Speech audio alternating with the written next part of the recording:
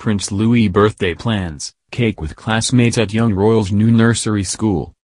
Prince Louis will be 3 tomorrow and is expected to celebrate with his new classmates, as it's been confirmed he recently started nursery school. Prince Louis, too, is Kate, Duchess of Cambridge and Prince William's youngest son and will celebrate his 3rd birthday on Friday. Kensington Palace released an adorable new photo of Louis to mark the special milestone that shows him on his first day of nursery school. The picture was taken by keen photographer Kate and captures little Louis looking jolly astride a bright red bicycle. The young royal also sports a backpack in the photo that was taken in the grounds of Kensington Palace. How will Louis celebrate his birthday? While the Cambridges are likely to have a private party for Louis on Friday evening, in the daytime he is expected to celebrate with his new classmates. Louis has followed in his big sister Princess Charlotte's footsteps, starting at Wilcox Nursery School. Pupils at the private preschool enjoy cake with their classmates on their birthdays, according to the Wilcox website. The school has been described in reports as having a loyal following of Old English families and chic foreigners and is something of a hidden gem in the shadow of the Royal Albert Hall.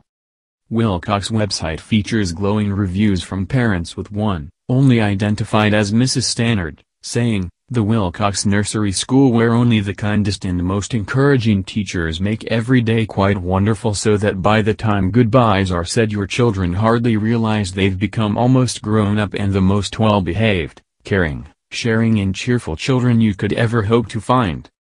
The nursery also received positive praise from Ofsted when it was inspected in January 2020 and was rated outstanding. The school charges fees of £3,400 per term for children attending what it calls morning school and £2,250 per term for those enrolled for the afternoon. Kate, William and the children are based in London at Kensington Palace during term time, but could travel to Norfolk at the weekend.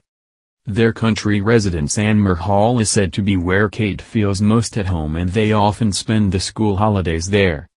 The Cambridges spent the best part of the pandemic in Norfolk and only returned to London ahead of schools reopening in March.